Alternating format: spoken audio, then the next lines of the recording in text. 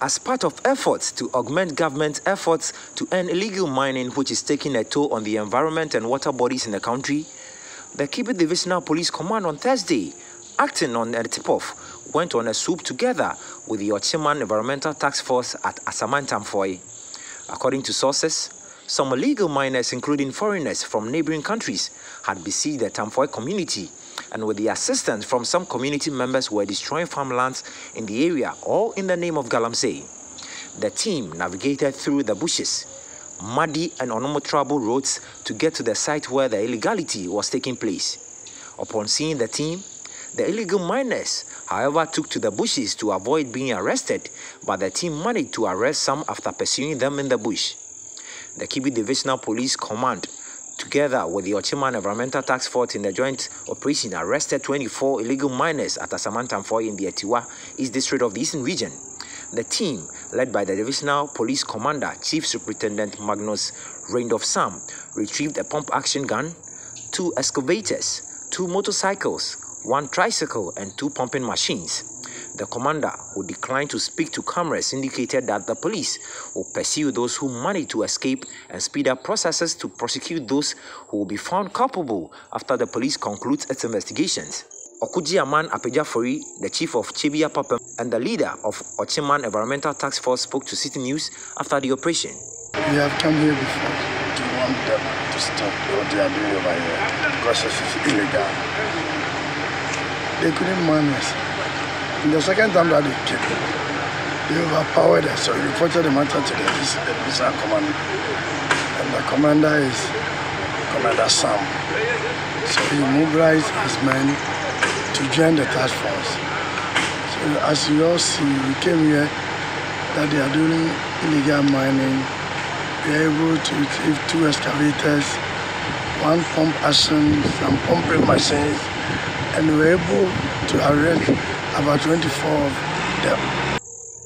When the team was making arrangements to get the machines towed to the Citi Divisional Police Command, a gentleman who appeared from the community and indicated that he was the chairman of the miners in the area had a heated argument with the team. Are you part of it? Me see, me community mining. We are chairman. What can one answer? Me na my G Asamang Tamfoe. Why is na eya juma no? Now, me say me community mining chairman. But I know na we here. I know na me here. But why is no? I was say me ba address. Me ba mo ya chi. What their division? You come and meet me in the office. The peaceful swoop, however, turned chaotic when the team got to the community. The youth of the area, together with some galamseyers, blocked the road with an unregistered Honda Civic CRV to prevent the team from taking the excavator, which had been towed onto a low bed out of the community. The team had to fire several warning shots to disperse the crowd immediately after they started pelting them with stones from all angles.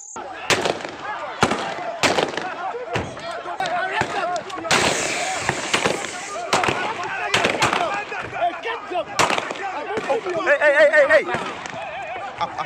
What's that kind of pocket?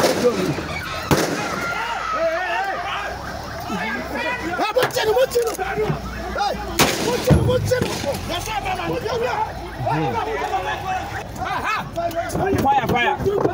Tell them to farm.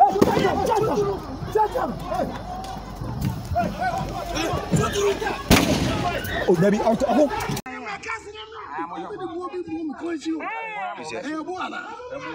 Some vehicles got damaged in the process, and the leader of the Ochiman Environmental Task Force, Okujiaman Apejafori, was hit at the back of his head by some of the stones.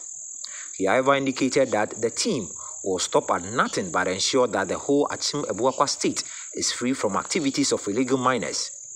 It's a signal not only the people in Asamang Tamfoe, the whole Achim Ebuakwa boundaries belong to His Royal Majesty. So he said we should stop the illegal mining. We've been doing our best all the time, but they are still doing it. So it's a signal to everybody doing illegal. You don't know when it will come to your turn. So we are advising them to stop. So as you can see from the background, these are freshly dug holes by these illegal miners here at Asamang Tamfoe.